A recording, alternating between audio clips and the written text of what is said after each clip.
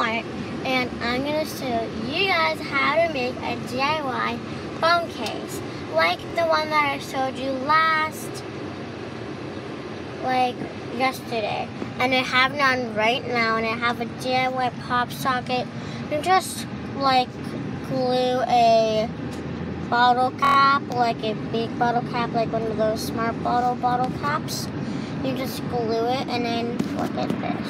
It sticks, and you can hold it like this and that stuff.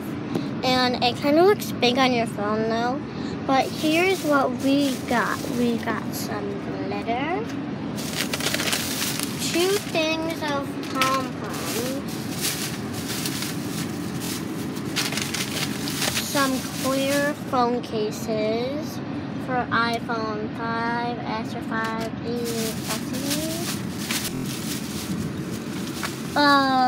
We got a pop socket, but I got a pop socket because I like this one a lot, and it was only like a small one or something. I don't know.